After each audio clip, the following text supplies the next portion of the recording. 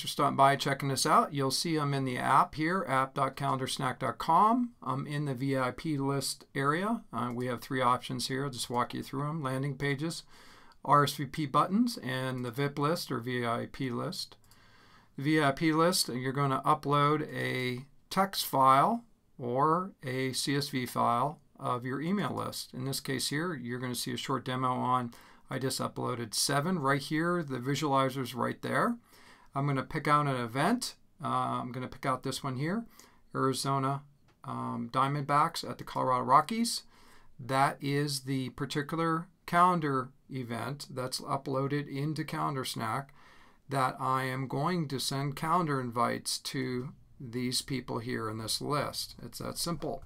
So I'm going to go down and hit the yes command, and that'll allow me to light up the button, send VIP invites. And when I do that, you'll see up here that the calendar invitations are being sent live to this list of 7.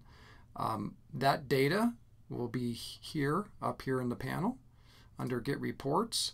And if I scroll down, bottoms up, you'll see here in the tracking engine that this particular event is right here, Arizona Diamondbacks. And let me just zoom my screen a little bigger. You'll see it right there.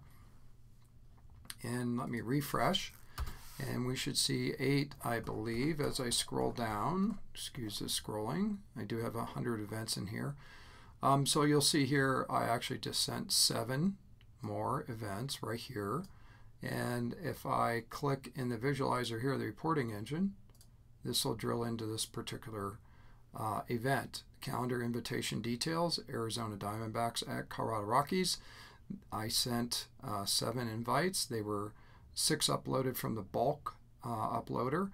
I had 1 replicate in there. We do not send to replicates, and you can see that that was the calendar event invite sent. And if I click here, I'll get an invite report sent to the organizer itself, which was MLBFan2024 at Outlook.com. Now, I am